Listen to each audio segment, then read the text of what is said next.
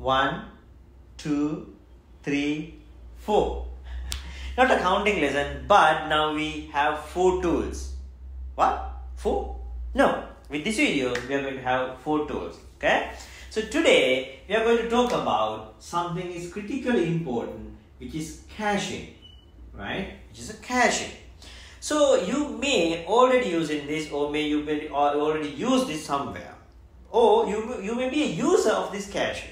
Okay? So, but today we are going to learn how we can use this caching tool to build your solution. How we can implement the caching, what are the drawbacks and the advantages, and what are the workarounds we have for the caching. Okay? So if you take the caching, you have 2 different levels, right? You have a client-side caching, and also you have server-side caching. Right? Client-side caching and the server-side caching. So for example, let's say you have a client-server application. Let's say you have a microservice, right? So this is your employee service, your usual service, right? And then you have Angular UI. Okay?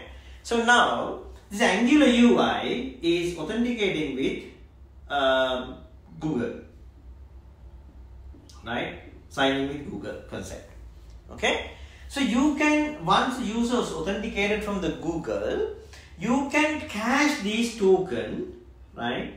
You can cache this token on your local storage, or you can use like a Redux or a NGRX or whatever your caching store if you want. But otherwise, you can use a local storage caching, right? You can close the token, and let's say sometime, let's say you have some few values, right? You have a currency rate, right? You have a currency rate, and you have a product code, right? Product code, and you have demand, right? So once you have these 3 values, you need to go to backend and calculate some projection or some sort of a answer. So let's say this takes a lot of time to calculate, right? So let's say you don't have to go to backend. So let's say you have this thing and you need to do a lot of calculations to get some particular value, right? Maybe you need to calculate the standard deviation, tons of calculation, right? So once you calculate these things, we know if you give X, Y, Z out input, right, you always get A, B, C as an output, right? So now what you can do is you can cache this computed value. Right? Why? Because if you get the same input again, you don't have to go to recalculate, right? Let's say this calculation takes 2 seconds. You don't have to go to this 2 seconds because you can instantly do it, right? Instantly do it. Also, you can cache static content. Sometimes maybe a logo, sometimes maybe a script, right? Sometimes maybe static content, some web content. You can do all those content type of thing in a cache on the front-end level. So this is the client-side caching. Okay, so we are going to talk about the disadvantages and how to invalidate the caching and everything in a while. How we can do a cache miss, what happened, and how we can avoid that, right? But for example, this is a client-side caching. Now let's go to see what is server-side caching. Server-side caching means something like this. Let's say you have a UI, right? So this UI needs 3 parameters, right? Let's say product type, right? Product group, product code, right? Product type, product group, and product code, right? So once you give these 3 parameters, you need to take this to backend and get all the values and take the values here and group by for these 3 values as well as the location. Let's say the location is coming up with a record. You need to group these values and show it in a grid. Let's say something like that. That's your task. Okay. So now, if you get the product type, product group, and the product code, right? So group by location is kind of always same, right? As long as you give the record, depend on how frequently this record creating on the back end. Let's say this is not frequently creating records. Let's say it's okay to have 5-minute delay, 5-minute availability time, 5-minute valid time for these records, right? So now what you can do is you can get this request. The server side, you can cache this value, product type A, B, C, right? And if the A, B, C comes, right? Okay, this is the response. So let's say to populate this response, you take 5 seconds, right? So the very first user, when he come to the system, he spent 5 seconds, right, to load the screen, load the grid. But every subsequent user who go within a 5 minutes, because if you think expiry time is a 5 minute, right, it depends, right? If you think this is a 30 minutes value, yeah, you win, right? So within the 5 minutes, every user who give the same parameters get the record less than 1 second. Why? Because they don't have to go to the database and fetch from the database and group all those things. Why? Because you can do that in the backend itself, right? So you can cache from the backend, process data, right? Process data. Okay. The second thing, like we discussed in the front end, if you do expensive calculation, let's say you have some one value, you need to traverse through a graph and go to leaf nodes and find those leaf nodes values and get the average and so many things. So it consumes, right? Not only computation power, the traversing the graph and so many power, right? Traversing the graph this time and computing time TC and let's say do some other works, right? So if you get this T total value, let's say this is a 5 seconds, right? You can cache this value based on the input. Then you can, I mean, the first user will still experience this, but let's say even first user you can avoid, right? So once the user select these 3, before user click something else, you can send this value to the backend and cache, right? Even then first user won't experience this delay. So you can do, you can cache process data as well as you can cache the compute data as well. But there can be a situation where all good, right? There has to be some sort of catch here. Okay. So what we discussed is a read caching, right? And then, yeah, that's a cache. Let me just show you, right? We can have a write caching as well, right? What does the write caching mean? So write caching means, let's say you have a database, right? So always database resources are expensive. Even for SQL in the database, I mean, it takes some time to synchronize the eventual consistency, right? And also the number of connections you can expose this database is limited. Connection pool, let's say 200 connections.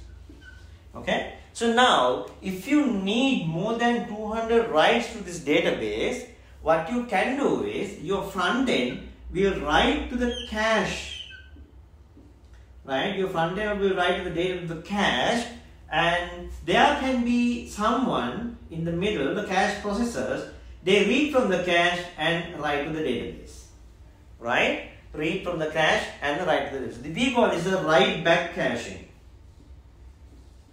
right? So this may be in a 1 minute interval, 30-second interval, 5-second interval, 10 minutes interval. It depends on how you need. So you always deal with the caching, but separate process there to synchronize the cache and the database. Okay. So you need to be very careful on this, because there can be situations suddenly cache get something happened to the caching server. Then you have to have a distributed caching server to do something like this, because the users deal with the cache, and then when you write it here, you're done, right? If you can't write something happened between writing.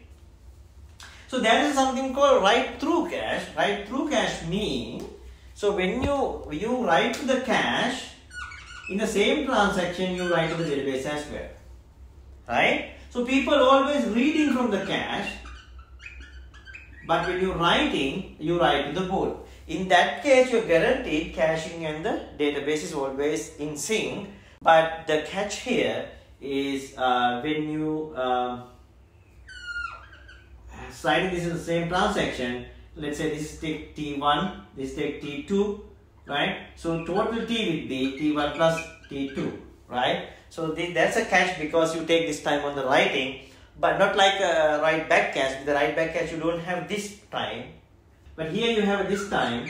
But when you're reading, you're always reading from the cache, so it is super fast, right? So it's always, I'm telling you, the option is always based on your use case, how to do and how to implement that. Okay, so let's get the real some real use cases. Okay, so how we can handle this thing. So let's say you are creating a comment to a product, right? Let's say you are showing some product, right? Here in your shopping cart, so user can give feedback, right? So now this feedback, you have multiple servers to process. Okay, so let's assume this feedback go to this server, right? So now writing on the cache, right? It doesn't go to the server, it writes the cache. Okay, so now the problem is he writes the feedback, and so now he updates the feedback.